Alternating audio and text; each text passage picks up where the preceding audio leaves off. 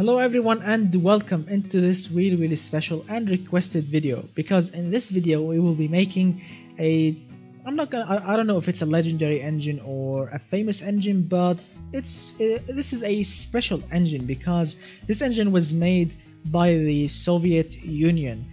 Yes, I'm not kidding. This engine was made by the Soviet Union, and the name of it's called the SOHC 1102 or the 1.1 liter version. So this was a requested version or a requested engine. Well, I'm looking up for his username that I'm gonna write right now, but it's a typical 4-cylinder engine that was made I don't know, in the 70s, 80s, something like this.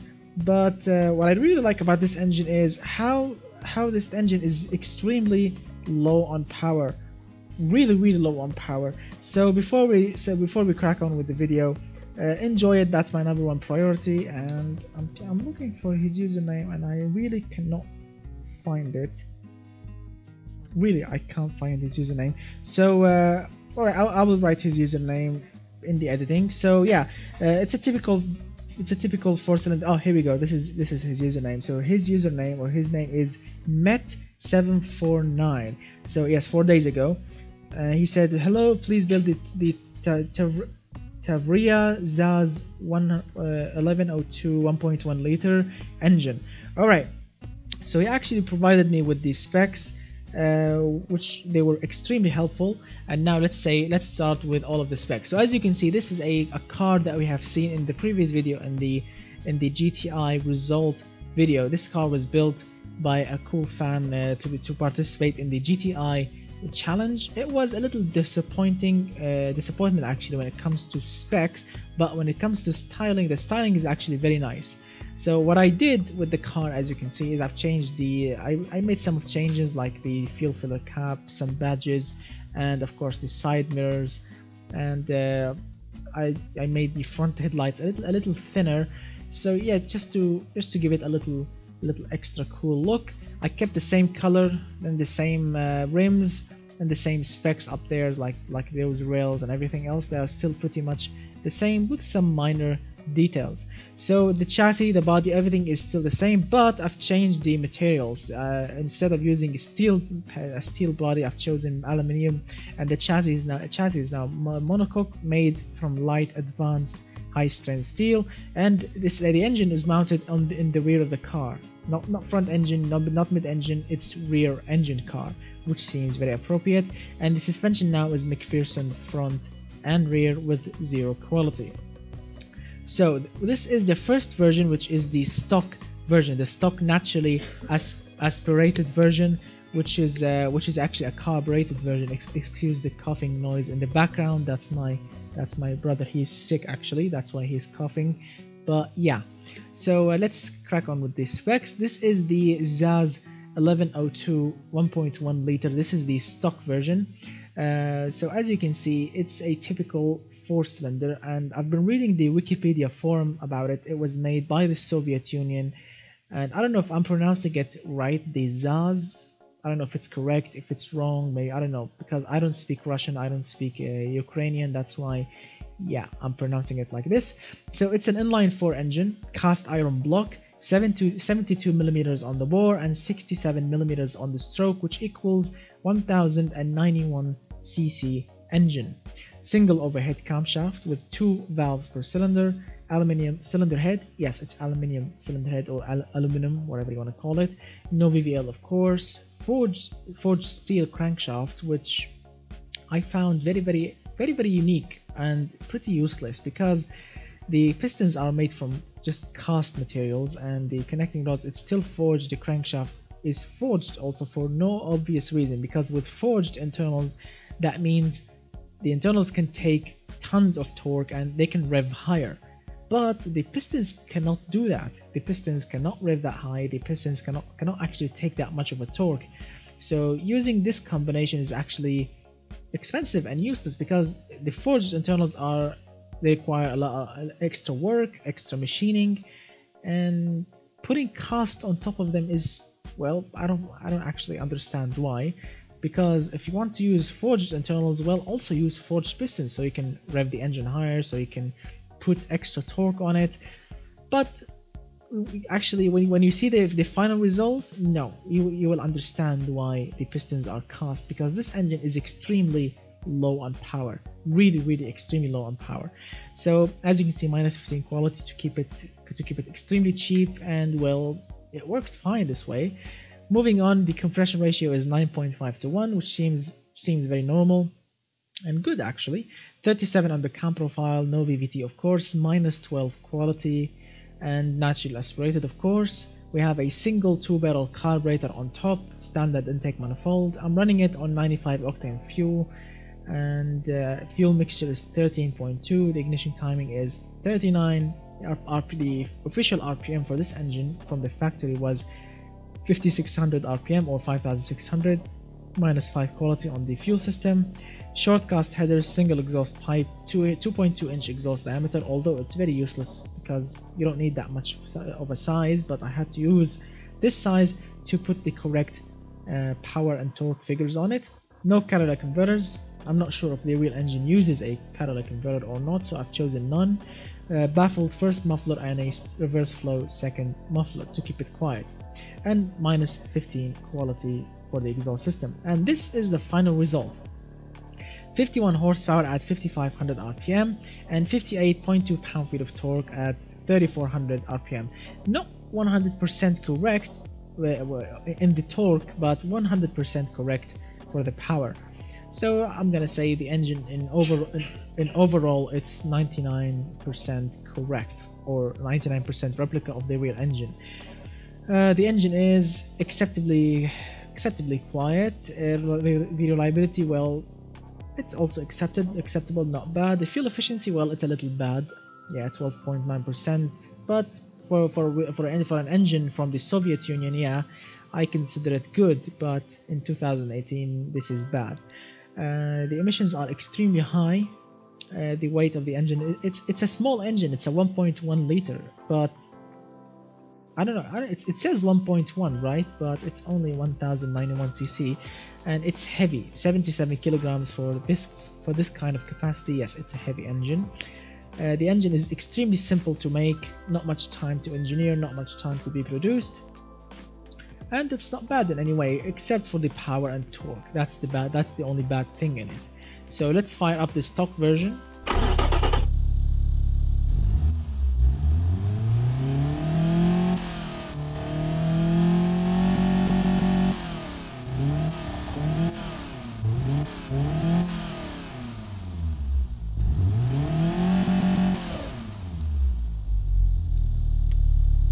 This is the graph. As you can see, a very torquey engine at low RPM.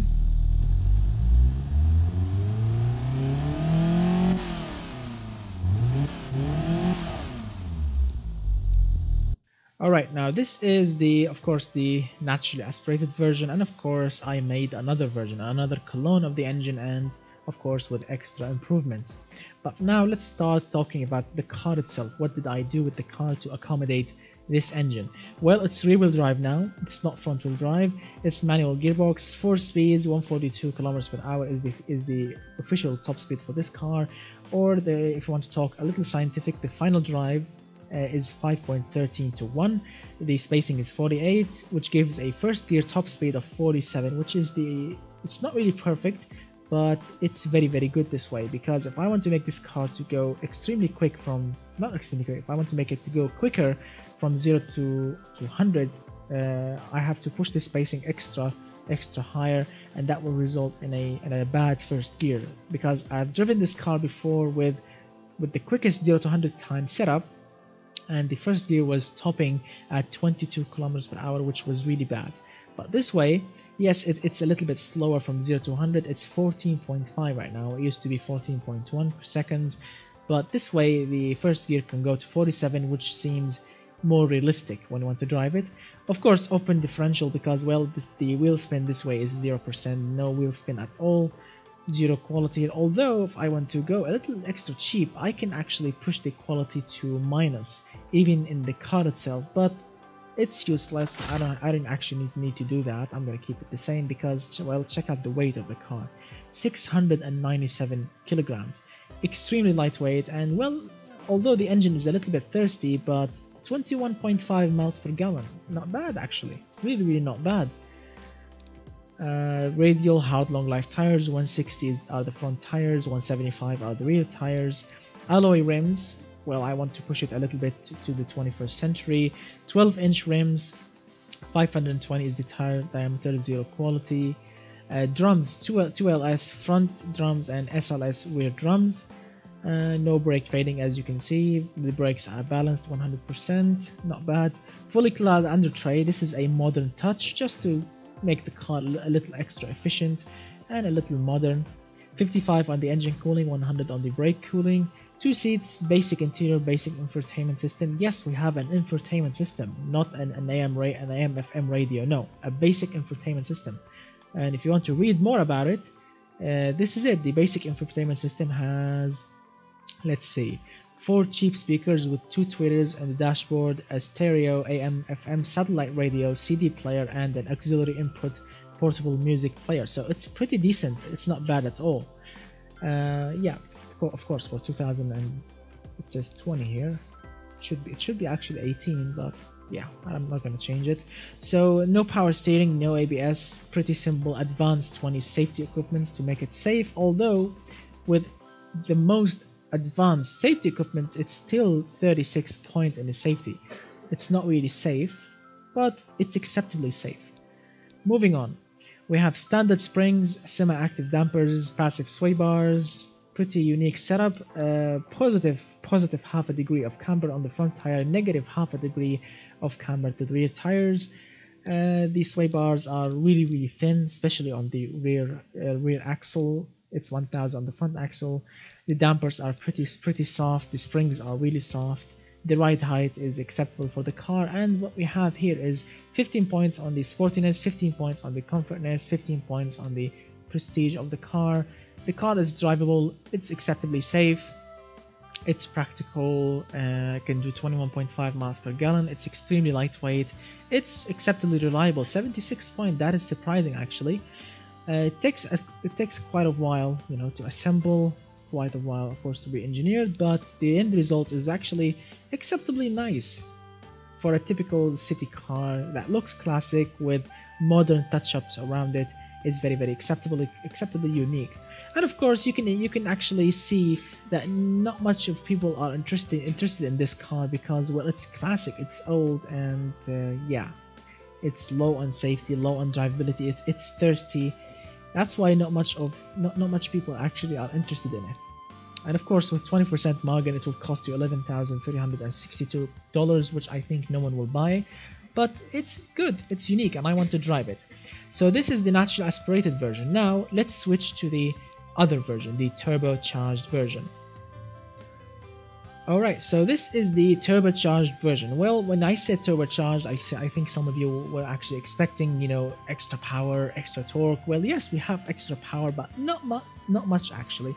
It's 70 horsepower instead of 51, so extra 19 horsepower only just by the turbo. Yeah, and not much extra fuel efficiency also, because it's a little bit extra heavy because of the turbo, the intercooler, and other things that I maybe forgot to change. I don't know. So let's see how this thing is when it comes to the engine room. So the internals are still the same, stock minus fitting quality. The compression ratio is still the same. The camshaft is a little bit different, still the same quality. But now we have a zero quality turbocharger. We have a single turbocharger ball bearing with a tiny intercooler, 136 horsepower supporting intercooler, 29.5 millimeters, 26.3 millimeters on the turbine. The air ratio is acceptably small. The boost is 9.25 psi. The curve is actually pretty decent. The turbo will be working at its full chat at 2645 rpm, which gives you a 79 pound-feet of torque at that moment, 40 horsepower at the same moment. Not bad. So the carburetor is still the same. The same fuel. The air fuel ratio is a little higher than the naturally aspirated version. The ignition timing is a little bit less than the naturally aspirated version, which is 14 here. I want to try something. I want to try to lower the boost a little bit. Let's remember 9.25 and increase the ignition a little bit. So 9.25, that's our mark. So let's go to 8, for example, 8.10, and let's see if we can actually make extra decent power. Well, it's 70 horsepower now, 71 horsepower, and we have the same torque that we used to make on 9.25 psi. Is the engine knocking? No, the engine is not knocking, and we are running less boost. That means more extra fuel efficiency. I like that. Let's try to go a little less. So 7.81. Alright, more torque. That's what I want to see. More power, more torque. Okay, so now let's try and no, pushing the boost, not really good. So 7.66. Alright, we have 80 horsepower, 80 pound-feet of torque, 70.8 horsepower. Not bad at all. Let's try something a little different, which is increasing the AR ratio a little bit. Yeah. The intercooler, no, it's not really doing anything. So I like the results now. We have 71 horsepower and 80 pound-feet of torque and extra fuel efficiency.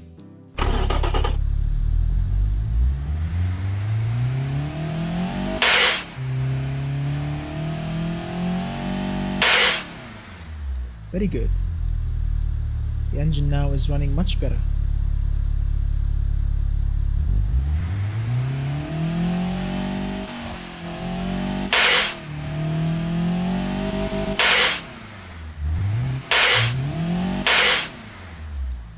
Man, the blow-up valve is extremely loud.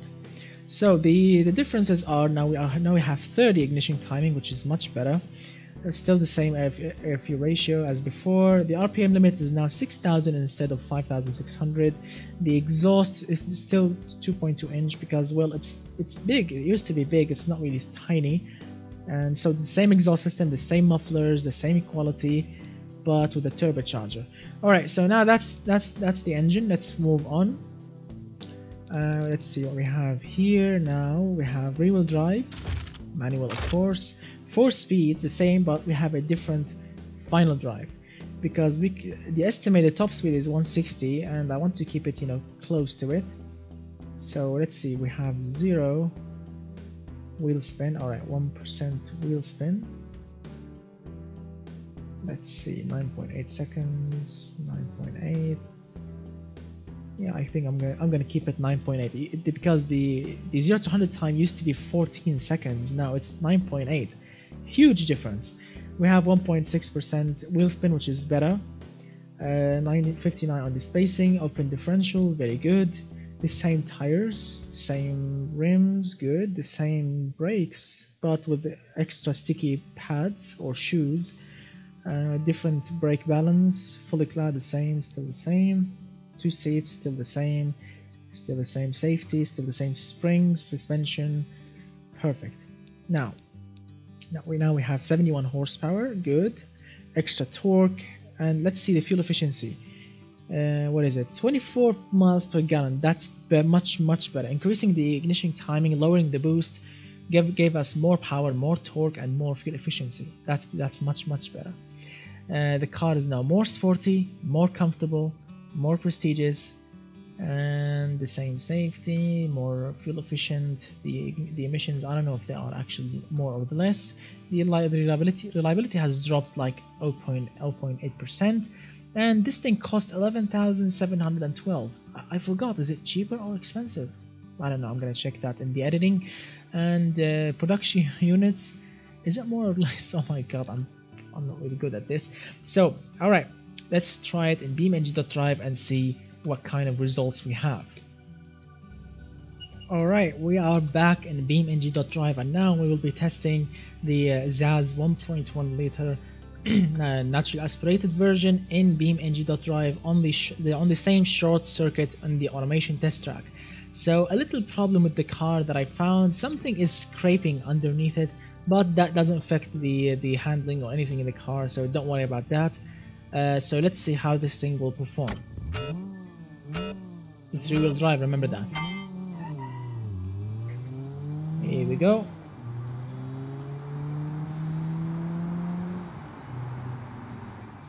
Alright, here we go, first corner. It's rear-wheel drive, remember. It's actually a little fun because it wants to overspin. Suspension is some sort of soft, which is appropriate for the car. It's actually quick. Look at it, nearly 100 kilometers per hour. And brake.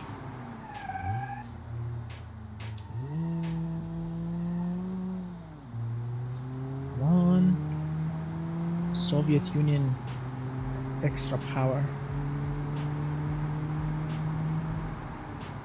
Their engines were extremely unique. I don't know how much. I don't know why is the engine's making so little power. When I started making this engine, oh, so it's really a handful car. Not gonna restart the lap. It's a single lap, do or die lap. That's why we're gonna restart it. It's rear-wheel drive, that's why it's extra handful. As I was saying, I don't know why these engines are producing low horsepower, because when I was making it, it was really hard to choke the engine and to make it go low on power, because the engine can make much extra. Alright, so 1 minute 47 for the naturally aspirated version. Now let's select the turbocharged version and see how it will perform. Alright, so this is the turbocharged version, and yes, we have the same problem, which is, I don't know why the car is jumping, because it will scrape to the ground, I don't know. But we have the same engine, the 1.1 liter ZAZ engine, and now we have a tiny turbocharger on it, so let's see how it will perform.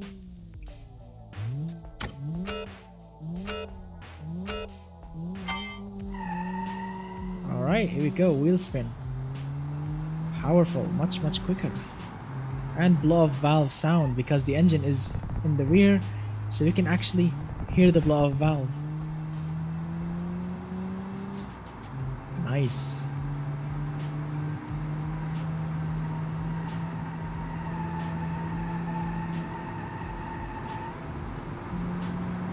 Oh, much powerful, much powerful.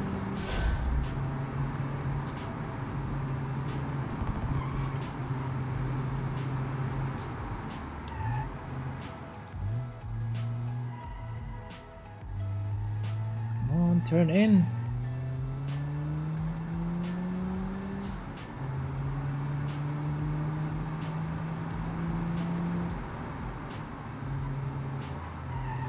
Oh my god, this thing wants to drift. Wants to overspin.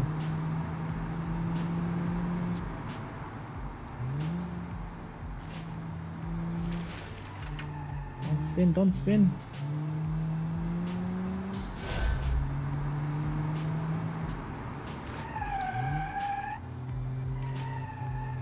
ABS.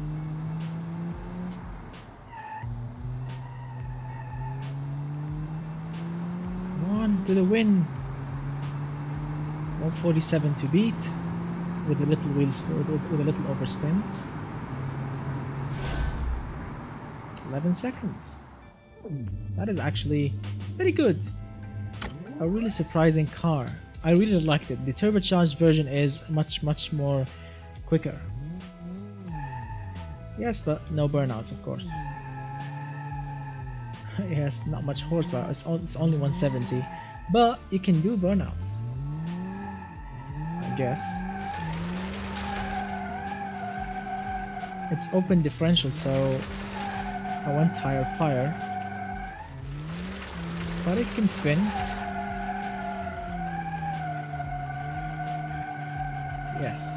Good, good, good. On tire fire, check it out.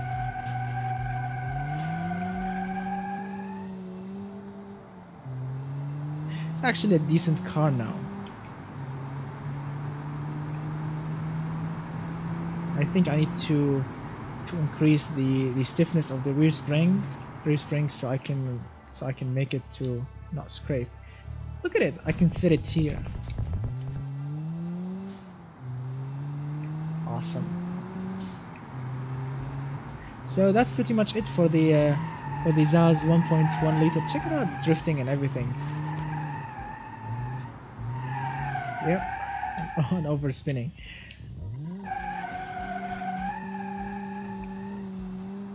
Spinning out, yeah. Alright, so that's pretty much it for this little beast here. Thank you so much guys for watching. I hope that you enjoyed the video, and thank you so much for the dude who requested this video. It was a quite experience for me to try and recreate a replica of a Soviet Union engine. I really had fun, so hit that like button, get subscribed if you enjoyed the video, and watch my previous videos because we have made much cool replicas like this one, and even more cooler and more crazier than this one. So have fun, enjoy, and watch my previous videos. And of course, if you want to request a replica of a legendary engine or a unique engine that automation game can support, tell me in the comments in the comment section, or add my Discord.